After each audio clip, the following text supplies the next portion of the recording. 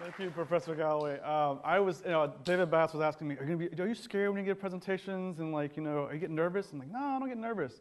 But I did get nervous at what he was going to say before I got up here and see what he said. So what I'm going to do today is sort of talk about, Google Earth as one thing, but also the journey of how we got there, and as well as my sort of personal journey of what happened during that time, and sort of give you a context of what was going on when we started the company and how it's changed and what happened and why it was interesting and why it was important and why it was something that really was bigger than any of us would have anticipated.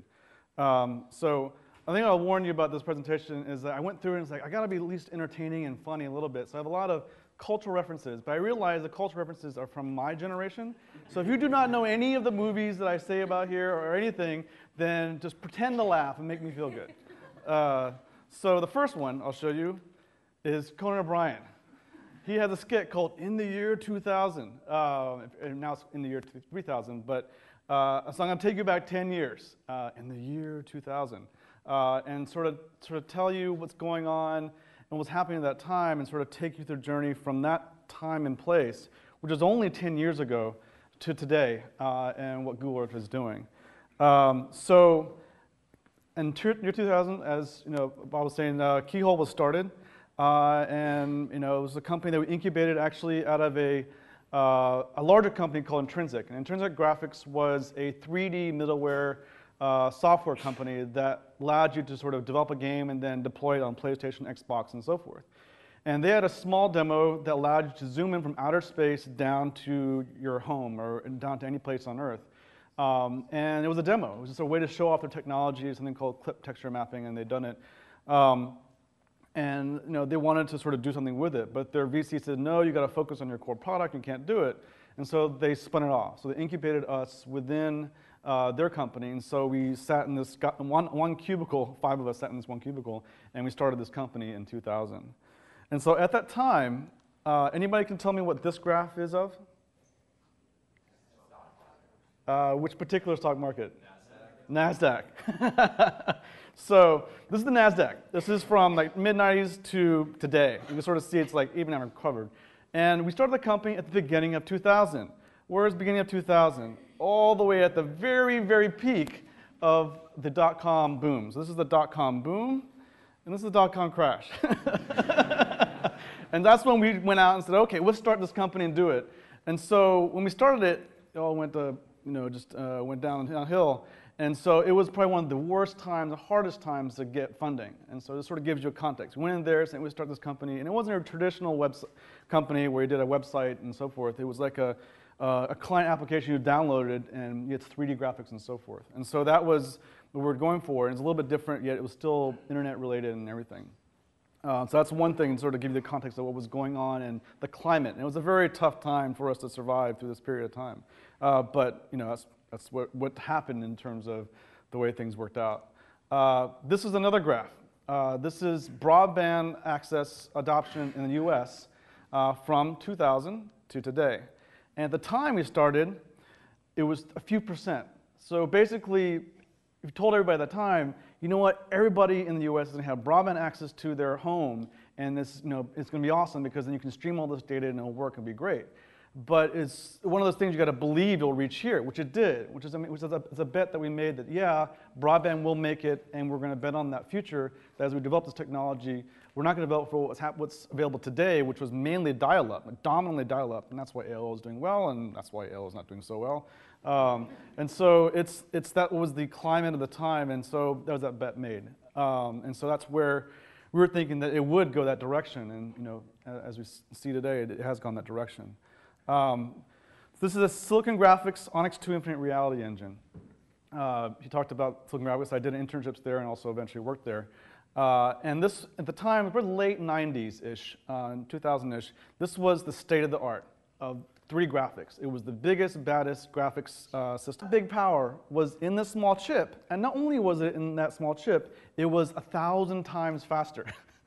So that's another bet you make. Say that, years from now, the graphics will be on every computer, everywhere. I mean, and there was only in a few laptops you had to buy this card, and not very many computers had it. not even talk about laptops. I mean, almost all your laptops today probably have 3 graphics of pretty decent power, probably as much or more than the infinite reality. And that's where it was. And if you think about 1000x, this is Moore's law. And I didn't realize Moore's law was actually doubling of transistors, density of transistors, every 2 years. And there's a guy, I guess is one of his associates, who actually said, doubling of computing power every 18 months. So Wikipedia helped me with learning that. And when I looked it up, and this is the graph from Wikipedia, actually.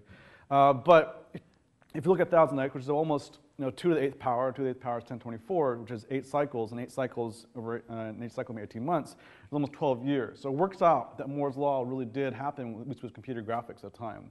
When I was in school, 46 was a badass processor. It is no longer today, but it was the one that you wanted. I only got a 386DX when I was there with 1 or 2 megabytes of memory, but that's less than I have on my phone. And so that's where computing power was, and that's what, again, projecting out, that's what our bet was in terms of going forward for 3D graphics. I'll show you this. Everybody know who this is? Brad Pitt. And Ocean's 11 came out around 2000. And he's the coolest guy. Him and George Clooney and, Don Cheadle were the new Rat Pack. The new Dean Martins, Sammy Davis, and Frank Sinatra. And so this was a movie that came out. I love the movie.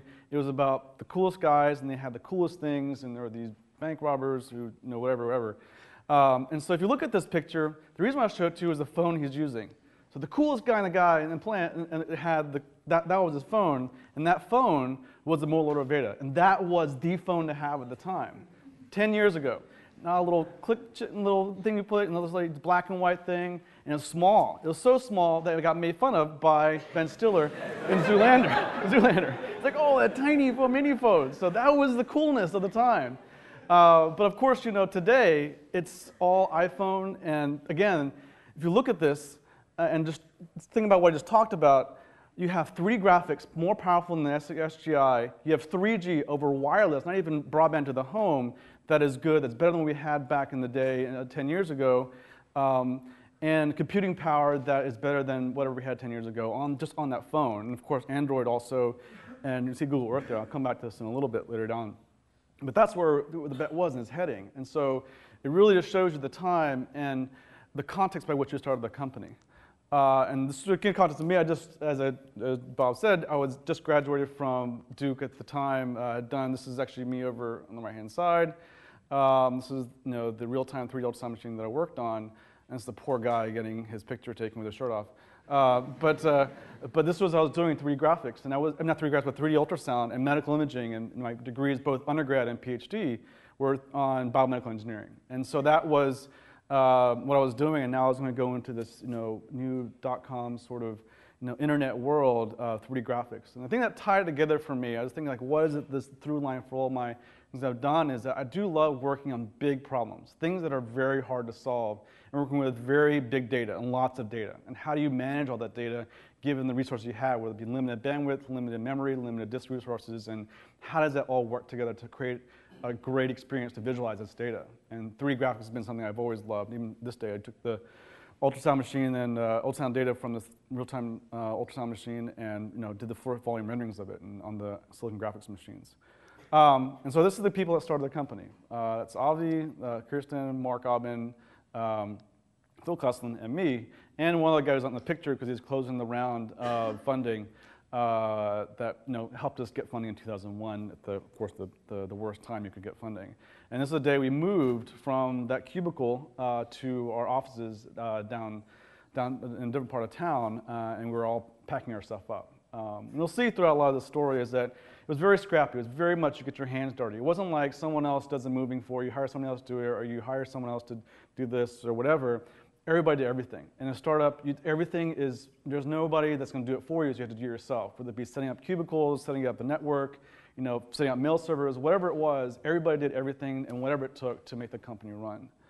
And this was a product we built. This was like one of the first ones. This actually happens to be the NVIDIA sort of one we did with a partnership. But the idea was that we wanted to take all this imagery that was out there publicly, from the USGS to commercial satellite companies to commercial aerial companies that had photos of the world, and it was only accessible by these very expensive, complex systems like Esri, ArcGIS, and other kind of tools to be able to use this data and be able to benefit from this data. And so the idea was to take the data and technology plus 3D graphics and the accessibility of that and bring it to everybody. Not just people who had the skills and the tools and the money to buy these big machines, but anybody who could actually just open up a laptop and use it. And so that was sort of the dream. And this is sort of the pro version we sold, and it's like one of the taglines we used it was a quote from the New York Times, was for anyone who's dreamed of flying. It really was like flying across the world and sort of seeing it, and sort of having that experience. So I show this because this is not what we had. You think of data centers, you think of like Google, and you think of everything, you think, oh, these racks and servers, this is how much they have this, you had this funding, you went out and bought these servers and all these nice zip-tied cables and everything else. And that was not what we had. I just show this for contrast. Because I think about it, and like, you think about these cool data centers, especially today when you read about Google's big data centers and so forth. This was ours. We had...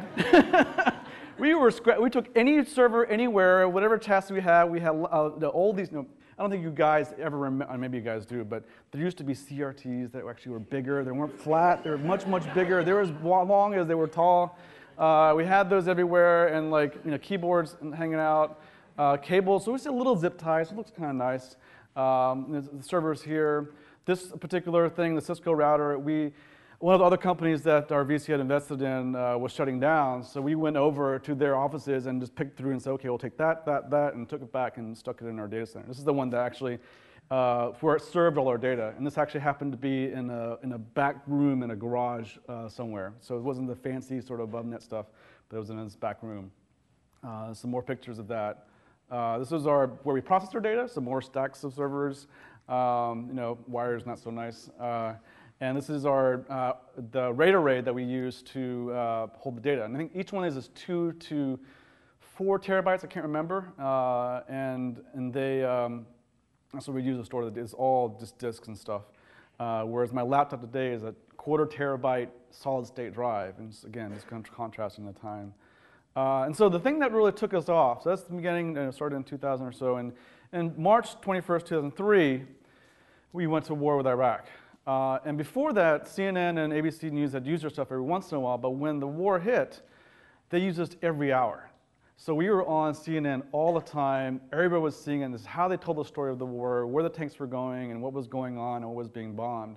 And it exploded for us. It was so much traffic that we had to shut it down for the night because we just couldn't handle the traffic and go to this place. This is this place, Fried Electronics. This is a very famous Silicon Valley sort of place. And that night, I said, we got to build more servers. So we went out to Fry's, got a little shopping cart, and started filling it up with hard drives and everything, and stuck it in the back of the car. So one story about, and this actually is an SLK. It's a tiny-ass car. This guy who has this is like a 6'5" guy, and he has this tiny, but he likes these kind of cars. And so it's like all the drive stuff. But the one story about this place, and just to give you an anecdote, is that it is like geek heaven. You come out of your hole, you've been hacking away all night, and you say, I need to get some stuff. You go to the store, buy the latest software, buy your chips, and on the way out, there's junk food, toothpaste, deodorant, and you go away, back to your hole, and start hacking away. So that's what it was. I'm not sure how it is today. I've been there in a while, but it's just one of those places you hear about. So you just got to go to Fry's Electronics. So it was used. This actually is a more recent one. So I'll play this video just because I think it's a great thing that, when we saw it, it's like, oh my God, we just saw Google Earth on CSI. Did they have permission to use it? No. We gotta go talk to them. And it went on ABC News. And so this is a clip actually of more recent stuff, but just to give you a sense of what was going on at the time. So let me play it real quick.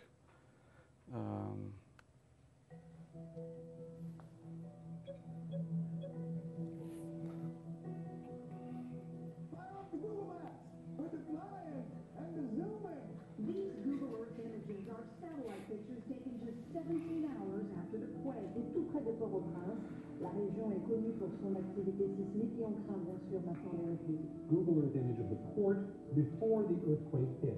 And now I want to show you an image of it afterwards. This is a Google Earth shot of some of the area in Port-au-Prince. We can give people information on places, either to Google or to DSO. Mapping exactly where the worst of the destruction has been and which roads and bridges are left open is crucial to relief efforts.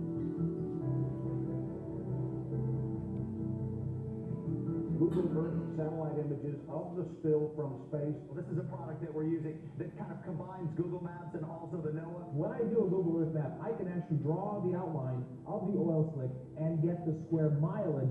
The folks at Google Maps have come up with a way to see how big this is. When you look at that oil spill, lifted up all those thousands of square miles and placed on top of the area of our nation's capital. The Google Earth projection that shows the slick big enough to cover Washington, D.C. and reach into parts of 5 neighboring states.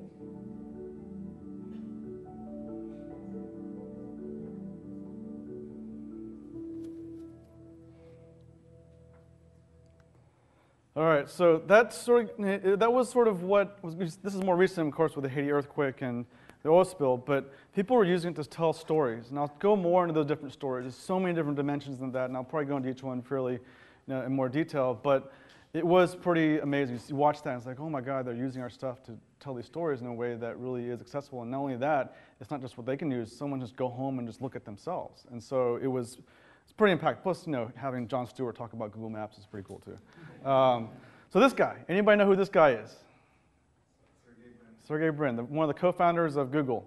He gets this is 2003 was when the Iraq War happened. Probably around beginning of 2004-ish. He decided to download our software and play around with it. And I actually had this conversation with his wife once and said, hey, she said, like, we just loved it. We download it, we go around, fly around it, and he just totally loved the software. And the story goes that I hear, I wasn't there because they were talking about it, is that some guy it was his first time, I think, presenting to Larry, Sergey, and the board, and Eric Schmidt and stuff, and is going to present this idea that we should buy this company. And so he goes up, does his presentation. In the middle of the presentation, Sergey had been sort of surfing the net and turns around his laptop and says, we should buy this company. And it was Keyhole Earthier on the laptop. And so the whole conversation got shifted to that. The poor guy, he's just trying, his first time, he gets completely sort of sidetracked. And they talk about that. And around April or so of that year, we ended up talking with them, and we thought we'd go in and sort of talk about collaboration ideas and so forth.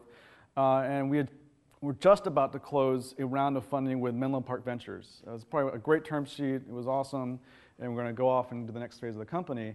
And at the end of that first meeting, Megan Smith came to John, our CEO, and said, hey, we think we might want to buy your company. And so the whole started dialogue. This is right when Google went IPO. It IPO'd like that summer, and so that was going on as we're in discussions for acquisition. And so by October 2004, we got acquired. It was a time it's something I would not have predicted a year before, maybe a little before a year, that we would be in the state where we would get acquired and things would turn out okay. And there were so many companies at the time that were closing shop, and they had great technology, but just didn't work out either for luck or something. But we somehow persisted through the years and got to the point that we got acquired by Google, which was an amazing sort of event. In some ways, for me, it was more grateful than anything else that we actually things worked out, and everybody's hard work and all the money that people invested turning out to be, working out for everybody, which was great. And so this is us, and it's kind of blurry pictures because, I think the guy who took that one, Brian, didn't have good ones. It's like me, John, and Sarcio, and then Mark, us hanging out, drinking beers, drinking champagne. And this is me. I was actually out taking the data from our data centers and moving it to Google, because as soon as they announced it, it would be going crazy. So we had to build up a brand new infrastructure. And so I was taking our machine, sticking it in our network, loading all the information, driving that machine over to their network, plugging it in, and loading at the data. And I was going back and forth doing that. Multiple terabytes of data, so it took a decent amount of time. And you can sort of see John saying, "Oh, what the hell is he talking about?" We were sitting there talking to the group. I just come back, I think, in this picture, and I was actually over at Google, sort of working. They had a nice Orangina, and I had a Starbucks. And life was good. So this is when we got acquired, and this is the day they announced it to the company, and we decided at the end of the day, this is something called TGIF, where every Friday they get together and just talk about the week and what's going on, and the new Googlers come in and sort of get introduced. And Michael Jones, one of the co-founders of the company, went on top of the roof over the Googleplex and took this picture. And that's me right there, and this mass of people. It's kind of hard to find. It's like, where am I? But at this time, Google's about 2,000 or so people, and today's about 20-some thousand people. So it's definitely grown a lot in the past since we got acquired back in 2004. So life at Google. So I'm going to sort of tell you a whole bunch of stories and some events and stuff and what happened and what went through.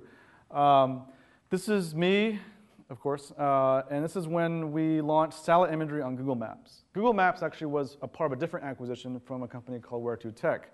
And they, Lars and Jens, created Google Maps. And one of the first things we did to integrate the two, Keyhole and the Maps, Google Earth and the map stuff. And at the time, it actually wasn't called Google Earth. It was still Keyhole. We hadn't actually rebranded. I'll tell you about that in a second. Was to get satellite imagery that we had and put it onto the Maps application. And that launched in April of 2005. And it was a huge launch. We had just had only road data and city locations, city locations and borders and stuff only in the U.S. But we had satellite imagery in Europe and other places. And so when we launched satellite imagery, people actually still went over to Europe and dig down with no road data or anything to find stuff. And it's an amazing international response, given that we had data everywhere. And so if you notice this guy in the back, this guy is Brett Taylor, who also started Maps, and who is actually, just as an anecdote, now the CTO of Facebook. So another thing that happened, it wasn't just a technological sort of response. This great technology, all this terabytes of data that's accessible to everybody, but it was a cultural response. It was just people loved it, just viscerally loved what we were doing. And this was a Foxtrot cartoon that sort of made a whole strip about satellite maps. And it wasn't just 1, 2, or 3. It was an entire week of satellite imagery sort of jokes about us. And we've seen that. Even later on, there was like one on The Simpsons and stuff. So it was just a response that everybody sort of reacted to in a way that was just cultural. Everything sort of came up in that response. And at one point in time, when this launched, we were looking at CNN's top stories, and we were the #2 story. I mean, eventually we became #1, but at one point we were #2 story, and we were above the Pope, yet we were below Michael Jackson. So we're in this kind of weird juxtaposition between these stories of people, but it was just like, we looked at that, and it was kind of an amazing thing. Google Earth then launched that summer. It was rebranded Google Earth. That's what you guys know today. And so it happened almost about 9 months after acquisition, and we launched. This is the old UI.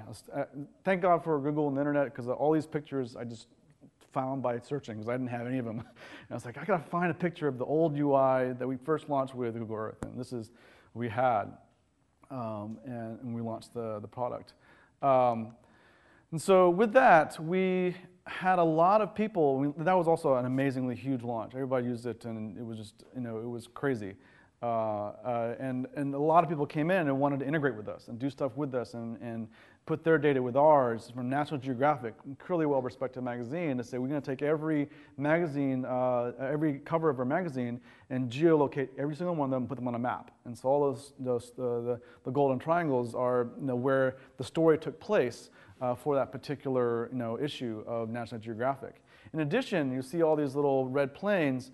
Those are actually from this guy, Michael Fay, who took an ultralight to Africa, rode an ultralight with the camera, the DSLR camera pointed down and a GPS, and just flew all around Africa. It's an amazing sort of expedition the guy did, and he took pictures. And so then we integrated those pictures and had seals on beaches to hippos and then buffalo roaming the plains and also elephants in the fields, and sort of integrate that data to this high resolution. So all this stuff came up. Discovery Channel integrated all their shows and put them geolocated. Travel and Leisure did all the top 500 hotels and put it in Google Earth. And even Pirates of the Caribbean came out and said, let's do a Google Earth sort of cool game. And so they came in and they did this cool game where they put a fake sort of island of the crossbone sort of face and made a game out of this for Google Earth. So it's again a cultural thing, as well as just everybody's loving what the platform was built on. But along with all this was a little more, serious side, a little more other impact, which to me in some ways had also a strong meaning for us, was that Hurricane Katrina hit the summer, late summer of the same year that we launched Google Earth. And when it happened, the response from everybody in the team was, we've got to get imagery from our image data providers, Digital Globe, and everybody, and get this imagery out there as soon as possible, and take the imagery they're flying and putting it online so people can use it. And so it was one of those things where it wasn't a planned group, there wasn't an emergency response group, it was just people saying, we've got to do the right thing and get this data out there so they can use it to help people. And so we did that and worked with the government agencies and the Coast Guard and so forth. They used it to save lives. They sent us left a phone message telling us how much they appreciated what we did. And it was the work was recognized, the whole team was recognized by the NGA or the NGA. And so it was an amazing thing. And this has continued over the years. When the Pakistan earthquake hit, when the tsunami hit, when all of these things happened, we went out, got imagery to help them provide a platform by which they can sort of plan their activities. There's no real structured thing they had at the time. And so, having us do it was just kind of weird that, the government would be sort of organized and sort of figure out how to do it, but we provided that platform to make that happen. As well as, a little bit later, and sort of jump around this theme, is that Darfur happened, crisis in Darfur, and they talked to us about how do we get visibility to what's going on in Darfur, and so we worked with the satellite companies again to bring satellite imagery of all the places around there. One, to actually show what's going on, as well as track what was going on, in terms of the horrific events that were happening there. And you see these little small circles. These are actually burned huts. This is a picture actually from the New York Times about the scorched earth strategy that they're having about sort of eradicating these people. So it was, we were involved with that in terms of what's going on. Bahrain, you think of Bahrain today, protests going on, and all the sort of the stuff going on in the Middle East. Well, back in August of 2006, they shut off Google Earth. And the reason why they shut off Google Earth was that they had used it, the people of Bahrain used it to look at the lavish palaces. This happens to be the palace of the king's uncle. This was an island, which is kind of crazy, your house is an island. But that's what they had. And they own like 95% of the land, almost all the coastlines owned by the royal family. And the people saw this, and the royal family did not like it. And so they shut off Google Earth. Eventually they turned it back on. But there was a way for information to help people with that information. So it was kind of amazing to see this happen, that I think some actually elections happened and things changed, but things are different still perhaps going on today, but this event was like, whoa, this was used for in a way that we didn't expect. Another one that happened, this was actually from the map side. My Maps was an application we did to say, here's a map, you can put points on it and say, here, let's meet here, here's the places you need to go for wedding events, and here's hiking trails and stuff. And that's what we built it for anybody to do anything they want with a map. In this particular case, when the San Diego fires happened in October 2007, they used it to track what was going on where the fire line was, where emergency places were to go to for help, and it just sort of happened. Some guy at the PBS station in San Diego said, hey, let's use this map to do that, to organize this, and it sort of exploded and sort of became a use that we didn't plan for. As well as today, I was just looking at this, just this month, they created a Libya map to sort of do the same thing. And so this continued on to be used. Another thing that happened, and these are all stories more in this sort of meteor stuff versus just the fun stuff. Someone, and this is kind of a funny story, and what happened afterwards is kind of interesting also, is that some guy, when we launched Google Earth, this computer programmer, I'm sure there's some guy geek going through and said, let's look at my town. It's this small town in Italy. And he started looking around this town in Italy. And eventually he found this little rectangular area. He said, what's this near, in my small town in Italy? And he dug in and said, I think this is a Roman villa. So he called this city and said, hey, we look into this. And they went out, looked at it, and it truly was a Roman villa. Some guy had accidentally found an undiscovered Roman villa in his small town in Italy. And it was like, whoa, how did that happen? Like, it's incredible to see like this imagery being used for archaeology. And so some guy at NC State and Scott Madry went and said, okay, how did you do this for archaeology? So they went out and said, okay, he started this, like ancient places in southern France. He went out and did this and found 200 some sites, went to France and verified it. And he actually did verify. He said, yes, you could really use this for what's termed now, I guess, as armchair archaeology. And just this past month, I read an article that said 2,000 potential sites in Saudi Arabia. You really can't walk into Saudi Arabia and say, I'm going to go look for archaeological sites. But you can go to Google Earth and look around and see what's going, potential sites, and so it's still being used today. So you have this one guy who accidentally found it, sort of continued that on. This is another one where Australian scientists went through and they He's, I guess, a marine biologist, and there's this thing called fringing coral reefs that's extremely rare and happens only in certain places, in arid regions that I know have air going out to the ocean. And he was looking around in Google Earth and found the largest sort of formation of these fringing coral reefs. And I just read his comment, like, I hear an Australian voice in my head. It says, I feel like bloody Charles Darwin up here discovering these new reefs. And he had this experience of like being able to discover the world just from his desktop. And also recently, this is another one that came up, and it's like this lost world we discovered. And there's two of them, one in Mozambique and one in Myanmar, not Myanmar, but also, sorry, Madagascar. And basically they found a place on Earth that man had never been to. Just by looking at and knowing, because people have looked at satellite imagery before, just never had access to everything. And they did, and they were able to go out these expeditions and find new insects and species and so forth that was out there. And so you look at all this, and what people did with it, you could never have predicted all the stuff I just talked about. Archaeology to science to marine biology to all this stuff. And the amazing thing is that when we went to Sergey and said, hey, here's what we want to buy in terms of the imagery. So we just want these major cities because it's the best place to buy imagery. Sergey looked at it and said, you know what? No, I want you to buy all the imagery. You just buy everything from this company. And it wasn't just like, just get a few places and just do what's business and makes sense of what can you achieve that's even bigger than that. And so the goal has been to cover the entire Earth with sub-meter imagery.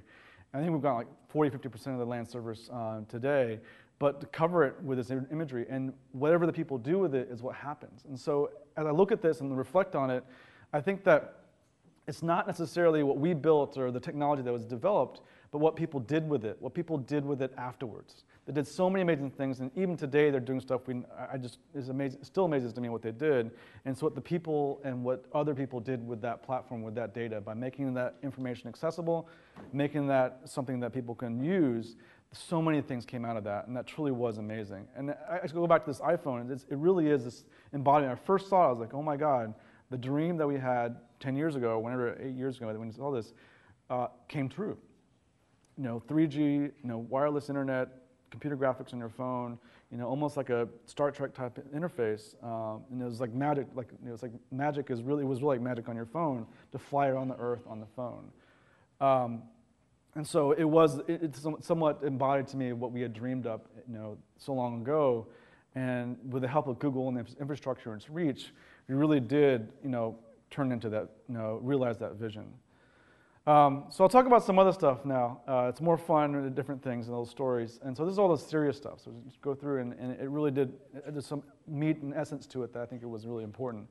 But one day, I think it was July, in 2005, I found this note on my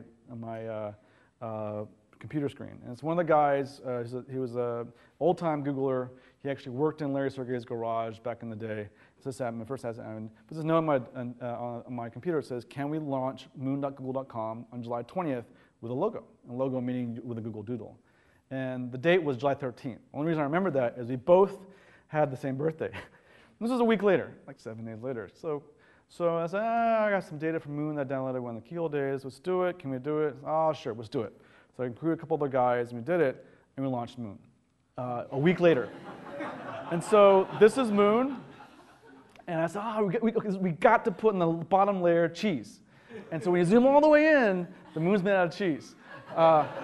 People love this. It was amazing. It's like, we love the cheese. The cheese is so awesome. But that was what we launched. And then the crazy thing was someone in support emailed us and said, hey, I got this email from Neil Armstrong's assistant, and he saw it, and he was really pleased and loved it. And it's like, whoa, this was like the day it launched. And then the next day, the coordinates come out. And realize this is a 1-week project, which sort of came out with a post-it note on my door. It said, Schmidt's Google delivers profit, Moon journey, on Forbes. So this is the Forbes article about Google after the earnings, and we're like, whoa, this is ridiculous that this could happen. And that kind of environment, it sort of gives you sort of an example of what it was like at Google at the time, in 2005, where there's so much innovation and creativity, and just the openness to allow things to happen. I mean, it really was, in some ways, an incredible environment to be in, and it is somewhat still today, to have this environment where you can just create and be supportive, and launches and just things like this happen. And so after that, some guys in Arizona, a couple of scientists in Arizona who actually had sent the Mars rover and designed all the vehicles, and sent them to Mars, they sort of got in contact with me and said, hey, let's do Mars. We have all this imagery, let's do Mars. So then they came over, they launched Mars. Mars then turned into 3D with Google Earth at some point in time, and we had Google Mars and Google Earth in 3D. There's Google Sky, that we took all the entire sky and mapped out the entire sky with super resolution and from all the different telescopes around the world and mosaiced them all together, almost to the Google Earth for the sky. And you can see galaxies, zoom in, you can actually see that all these stars, they're not really stars, they're galaxies. It's amazing to see as you zoom in, it's just stunning that it's just the detail on what's out there that makes you believe like there are billions and billions of galaxies, not just stars that are out there. And then we went to the News Museum. Actually, someone was Dean Galloway mentioned I should go down to the News Museum, to the new library, and there's like the news stuff that's set up there. And at the News Museum, we launched Google Moon in 3D with some data. Buzz Aldrin was there, and a bunch of people. James Cameron gave it a thing. And so from that small little Post-it note, through just different people who saw it, and then they came over and tried different ideas, it grew into this huge planetary stuff. And this was all 20% time. It's all stuff we did because we loved it, because we wanted to do it, not because we were told to do it, it was our job, or was what we had to do for this week, and it was on some engineering schedule. We just loved it. And there was that freedom to do that sort of stuff, that sort of, so let's try this, and do it because you truly loved, science and astronomy and what was going out in terms of space. So even more fun stuff. April 1st, 2006. This is when we did our first April Fool's joke within Google Earth, and this is in Area 51 in a base around there. We decided to put a little alien there, and we put that in. So that we did a Google sort of April Fool's joke every year. Somebody went over and did KFC Colonel Sanders' face in the middle of the. And this is not us pasting it in. Somebody, KFC, I think, actually sponsored getting this actually made out in the desert and just built this gigantic Colonel Sanders face. Some artist in Canada said, hey, wouldn't it be cool to put Waldo on top of a roof, and we'll do a real-world Waldo game. And so they went out in Vancouver, put a Waldo on top of the roof. And they went through and said, okay, well, the problem was, they said, when does Google update the imagery so this will get in the database? And this inspired other people in other towns to do it and put Waldo on the roofs. Oprah Winfrey in the middle of Arizona. Who would have guessed? Someone etched out and created a maze of Oprah Winfrey's face in Arizona. And stuff like this is everywhere. There's like, will you marry me? All this stuff everywhere. There's even this is a giant pink bunny. It's one of my favorite ones. I was like looking out, I was like, why is there a 300-foot giant pink bunny in northern Italy? And some artists, I guess artists love these kind of things to sort of envision the craziness of the world and make it happen. This is the actual picture of it in the middle of Italy. We actually looked and said, can we actually see it? And there it was, a giant pink bunny in our database. And I think if you look on the internet, you'll find actually how big this is, ungodly big in terms of how big that is. But I was going to also, crop circles, they're in there in the database. People ask like, oh, maybe it's just myth and it's just whatever. And maybe maybe the aliens really did come down, and you see these all over the UK. It's amazing. Someone went through and found every single one. I don't know why people have the time to just go through all our database and look at and find every single one, but some people found every single one. So maybe it's aliens, maybe not. And I saw this one. It's like, maybe not. Maybe it's really some guy who has trying to screw with people's minds and stuff. There's a Pac-Man in the middle of nowhere. So I'll end with this. This is going to sort of wrap up the conversation. This is actually a picture from an article I found. I was looking at because the one thing that amazed me as I went through these remote sensing conferences, I talked at this conference about Google Earth, and it's the remote sensing is where they talk about the satellites that actually take the image and stuff, and they talk about it. And every person that came up and talked and gave a speech said, hey, my 5-year-old used Google Earth to do this. And the fact that the stuff we built was so accessible by just even a 5-year-old. I remember being at the tech museum, and we set up some stuff booths there to sort of show them our technology. And this 4 or 5-year-old was just playing with it with his mouse and using it. And this is something just 10 years ago, only a trained PhD person with tens of thousands of dollars equipment could do. And now here's a 4 or 5-year-old kid do it.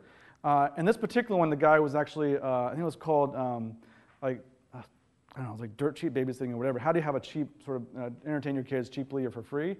And he basically sat down with his kid with his iPod Touch. Again, this technology wasn't a computer, and showed him Google Earth and took him around the world. And so as I think about my son, who's about to turn 1 this Sunday, You know, it really is amazing that we brought this stuff to that level that it is accessible and it's become ubiquitous. Everybody's there. If people see a map, they expect silent imagery. You can't have a map today. And the time it was crazy. They did it and it's like, oh, nobody will use it, it's not useful, and you shouldn't do it. And we did it, and it became this de facto now for maps today. And so I think this is the last picture. This is me, circa 1990. About when you guys, if you were freshmen in here, around the time I graduated. I looked like a dork, glasses, this gray 80s jacket. This is actually grad night when I graduated. And I was thinking about you guys coming in. I mean, you guys, at least the undergraduate, is at the same stage I was then as I look at you guys. So it's almost, almost 20 years since I started as a freshman at Vanderbilt. And thinking about what's going to happen between now and then. When I was that age, I was thinking, okay, I'm going to get a PhD, become a professor in research, and that was my path. And I really thought that was what I was going to do when I grew up. But as you saw, it went a very, very different direction. I went from that to, did my PhD in it to, doing Silicon Graphics, which was sort of related with scientific visualization, to the internet, to Google, and what you see today. And it really was this journey that I could never, at that age or at that time, predict what's going to happen. And so as I look at you guys, I think that, you think about what is it you're going to do when you grow up, and how you plan for it, and what do you shoot for. I think a lot of what your Vanderbilt education is doing today is sort of giving you the tools to sort of allow you to take that journey to be able to succeed in those situations. Opportunities come up, you figure out a way to take advantage of them, no matter what they are. They may not fit totally. But I think that, it'll be amazing to see which one of you guys come back and sort of give this talk 20 years from now and talking about what you guys did and changed the world and sort of, brought a new technology to people all around the world. And so I want to say thank you for inviting me over here. It's been great. I really do appreciate it. It's been great to come back to campus and see what's changed and what's not changed. If you want to talk to me and have questions, this is my email, chikai@google.com, pretty easy to remember. And if you really want to know about the minutiae of my life, pictures of my kid, pictures like articles I like, you can follow me on Twitter @LifeFC. So thank you very much.